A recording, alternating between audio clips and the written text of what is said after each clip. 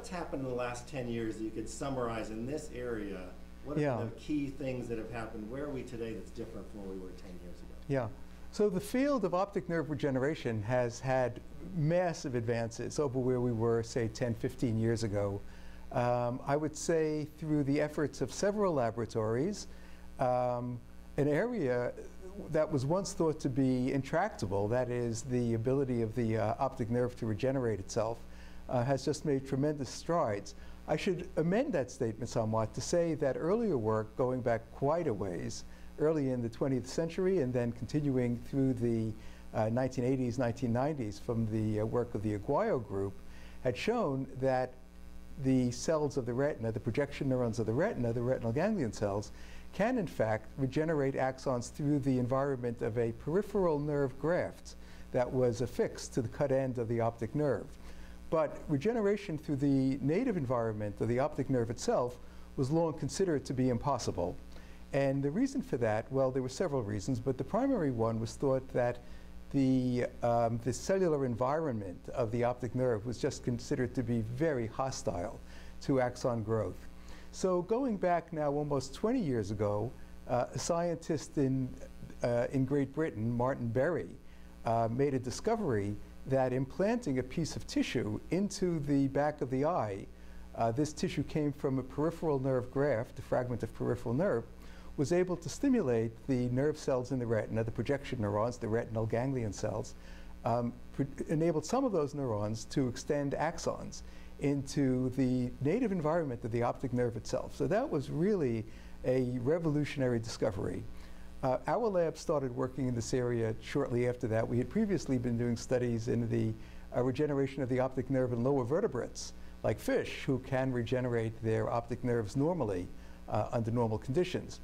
Then we switched. At about that time, we had been studying mammalian retinal ganglion cells, and based on this paper from Martin Berry, we tested some molecules that we had been studying in our lab that we saw were able to stimulate outgrowth in cell culture, in retinal neurons in cell culture, and we discovered at that point that simply causing an inflammatory reaction to take place in the eye, very strange, was enough to cause some of those neurons, some of the retinal ganglion cells, to regenerate damaged axons into the optic nerve. We found out that it was because of a molecule that was being produced by the inflammatory cells, and we identified that molecule. And then there were a number of other discoveries from other groups that turned out to be complementary to these discoveries. For example, a scientist right where I am at Boston Children's Hospital, Jigang He, discovered that if you knock out genes that normally repress growth of neurons, that will enable some growth to occur.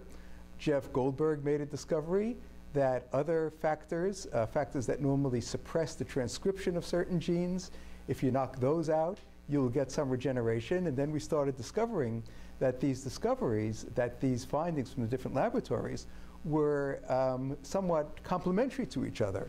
And if you put them together, there was a tremendous synergy, and you were able to get some of the retinal ganglion cells to regenerate axons all the way from the eye back to the brain.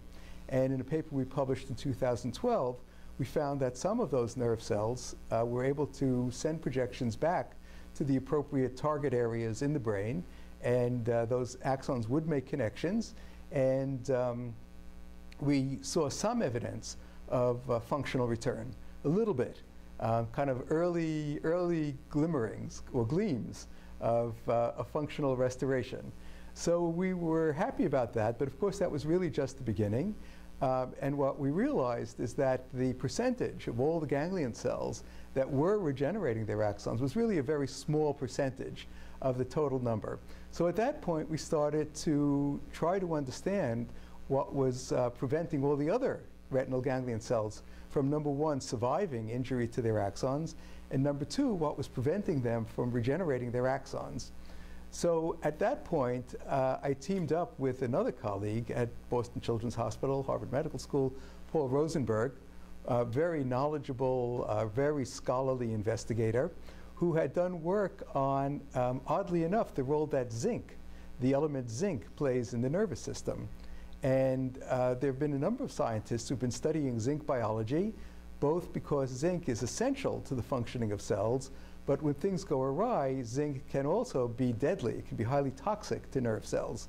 And there were important discoveries in the 1990s and subsequently showing that after conditions such as ischemic stroke, zinc was playing a major role in the death of cells.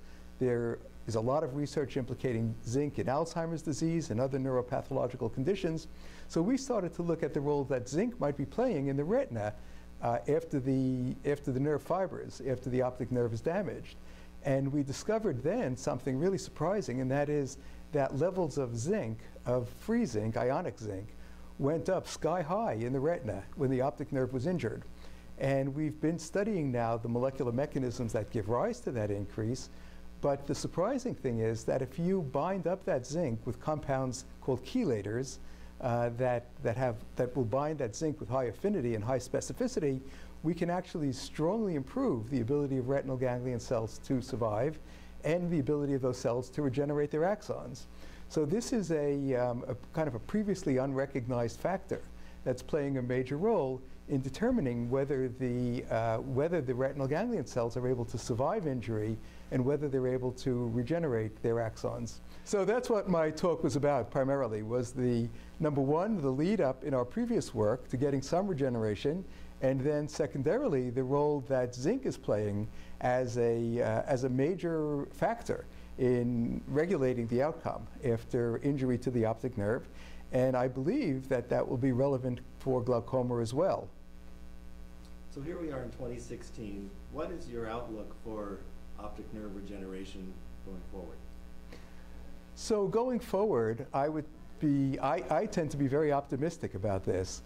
We're involved with several other investigators, collaborators, in a project to enhance the amount of regeneration that's possible. Right now, it's still an empirical question whether these axons that are growing back, we know that in general they can find the correct areas of the brain to connect to, but what we don't know is whether they can form a map of the visual world onto the brain. So the way that's described in the field is a topographic map, which means that adjacent points in the visual world get mapped in an orderly fashion so that the understanding of what's out there in space gets conveyed into the brain in an orderly fashion. That enables us to interpret that information. So we don't know that that's possible yet. And that's one of the big questions that has to be looked at in the near future. And of course, looking for more and more ways of coaxing those retinal ganglion cells to survive and to regenerate their axons.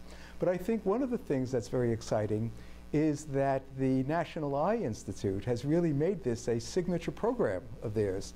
And so what they are now calling their Audacious Goals initiative includes regeneration of the optic nerve. And I think the general idea of it is restoration of vision by either replacing cells or repairing the circuitry of the visual system, including the optic nerve. So this area, which was once kind of a lonely area of investigation, has now become recognized as a really important and feasible area of research.